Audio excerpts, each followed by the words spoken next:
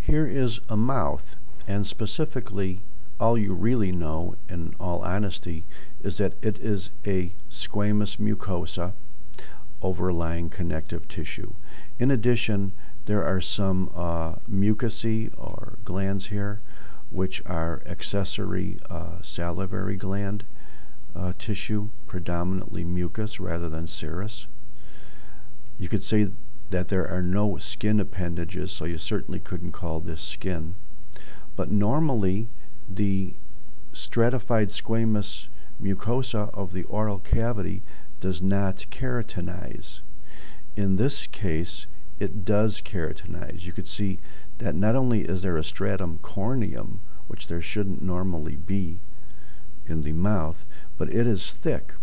And the general rule in nature is that whenever a stratified squamous non-keratinized mucosa is subject to an increased amount of mechanical trauma, abrasion, so forth, it will develop normally a thickened layer of keratin.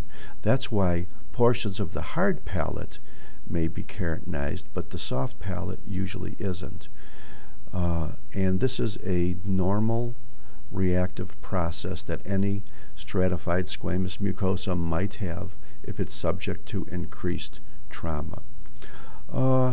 Also, I might mention that hyperkeratosis, being defined as an increase in the stratum corneum, where there are no nuclei, is almost always goes hand in hand with a process called acanthosis, which is defined as an increase of number of cells in the so-called prickle cell layer, or an increase in number of cells where the squamous mucosa has nuclei. The cells have nuclei.